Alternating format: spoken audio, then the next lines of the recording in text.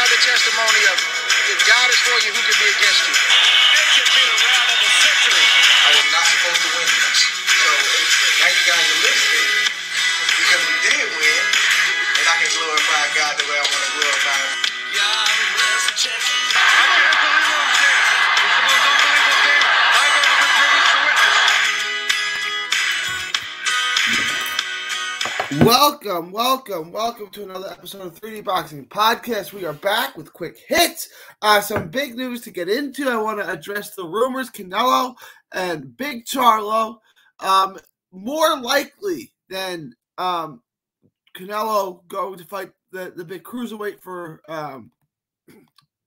no apparent reason.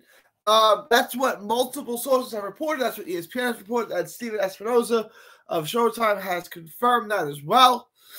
So it looks like we may finally get Canelo versus Big Charlo, which is good.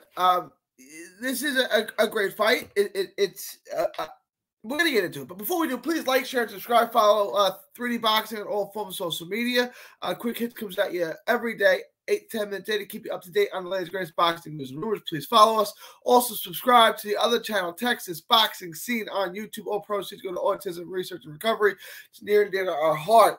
Let's get into the fight a little bit. I want to break it down a little bit. Well, we'll do a little backstory first. So, Charlo was in line for this fight at 160. He was the mandatory for Triple G. Triple G lost to Canelo. He was in line for the Canelo fight when Canelo beat Triple G. It didn't happen. It never came off. The WBC belt that Charlo wears now was won by Canelo when Canelo beat Triple G. But the fight never came off. Canelo was moved to the ridiculous franchise designation, the franchise champion the WBC has, and Charlo was elevated to world champion status. Then Canelo, went to 75 and fought Kovalev. He unified all the belts at 68, and he's been at 68 since, leaving Charlo out in the cold. Charlo has always operated just on the outside of boxing's most elite fighters, right outside that top 10 pound for pound list. He's that big payday that he wanted with Jacobson, he wanted with Canelo, he wanted with Golovkin, has always just been out of his reach, just out of sight for Charlo. He may find it looks like at 31, he'll be almost 32. He may finally get this opportunity. He may get this fight. And it looks more likely than it's not going to happen. And I want to be fair. I want to get into it a little bit. This is going to be a good fight. It's not going to be what we saw with Plant and Billy Joe, nor is it really going to be what we see with Caleb Smith. Charlo, he's good. He's going to take the fight to Canelo. He's not going to be off the back foot running from Canelo, which I said was the wrong thing to do. Right, you're not going to beat Canelo by running from him for 12 rounds. That's not going to happen, okay? He's too good. He's too skilled. He's going to get on the inside. You're going to slow down, and when he does, he's going to stop you. He's going to beat you up. Canelo's going to punch you in the arms, punch you in the body. He's just going to break you down, slow you down. You cannot run from him for 12 rounds. Now, you can't beat him on the inside either, but like I said, what Plant was doing. Look, Plant was losing rounds, winning some rounds. Billy Joe said it's mostly losing rounds. You're not going to beat him that way. It's not going to happen. I don't know the recipe to beat him. He's the best fighter in the world right now, right? It's like, it's like prime Kobe. What are you going to do to beat Kobe? Man, nothing. He's better than you. But, how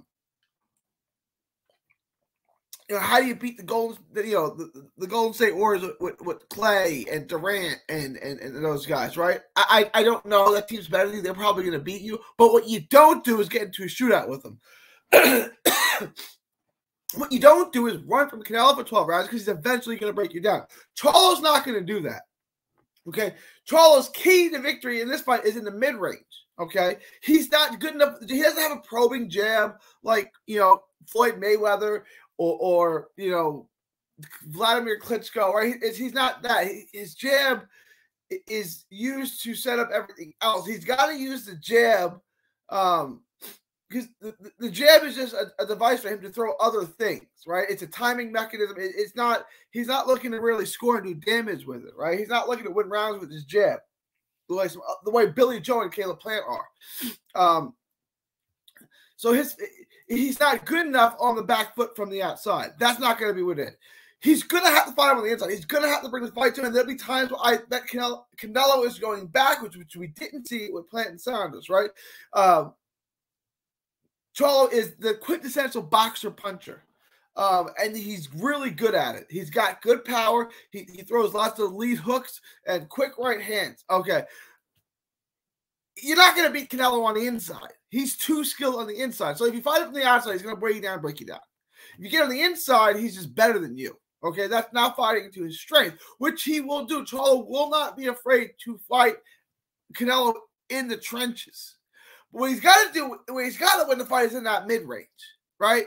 So he's going to have to use his jab, right? He's going to have to use it, but his jab's not, it's not Billy Joe, it's not Caleb Plant. You know, he's going to have to use it with a plan. Okay, he can't. Canelo's too good to jab against without a plan if you're Charlo. So he's gonna have to jab off a half beat, right? He's gonna have to set traps for him, right? He's gonna have to walk him into stuff, and set, you know. And when he gets Canelo coming in, he's gonna have to catch him with the power shots, right? So jab him, you know, mess with his timing, play with distances, bring him in, and when you bait him in is when you got to land with the power shots. Charlo's not good enough to win this fight over 12 rounds. So I don't think he can win 7 rounds. That means he's going to have to drop him or stop him. Look, it's a different fight, and it's a good fight. I think it's a more entertaining fight than we saw with Saunders and Plant. And he's not going to run, so I actually think that gives him a better chance to go 12 rounds. That being said, I don't think it's going to be enough. There was a time maybe 3 years ago when I thought Charlo might be the right recipe. Charlo might have it. Charlo might be the right guy. He's a boxing puncher. He can mix it up. He can jab with him. He can keep him at bay. He's still longer, taller fighter. And he can be aggressive. He can make him back up. He can make him uncomfortable. Canelo's just too good. Canelo's eventually going to break him down. Canelo's going to get on the inside. Charlo's not going to be able to execute with 12 rounds. I think this is a good fight. But again, I just think Canelo is on a level right by himself. And I think, you know, Charlo has moments. Charlo lands. Charlo, you know, maybe swells up his face, you know, Canelo's face and does things like that. And he makes Canelo dig deeper than we've seen him have to dig since the Triple G fight. But it's just not going to be enough. I think Canelo wins rounds. He's the better boxer, right? He's going to make Charlo miss. He's going to get inside. He's going to do his damage, and he's going to constantly slip that jab. Because again, Charlo's jab is good. It's not world class. It's not, you know, one of the best jabs, right? It's not. Charlo can't win rounds on just the jab. I think it's a more high pace fight. But you know, the result's not going to be much different. Canelo's going to get in, wear him down, break him down, bust him up. And I say the fight goes the distance. I'll say, you know, I'll do a more in-depth analysis of it. Like I said, Charlo's key to victory is in that mid-range. Setting traps, walking Canelo. Canelo's so bright, and he's so sharp, and so smart. You know, Charlo will have some success. It's just not going to have enough to win the fight. That's my thoughts. Let me know what you guys think. Leave your thoughts, comments below. Please like, share, and subscribe.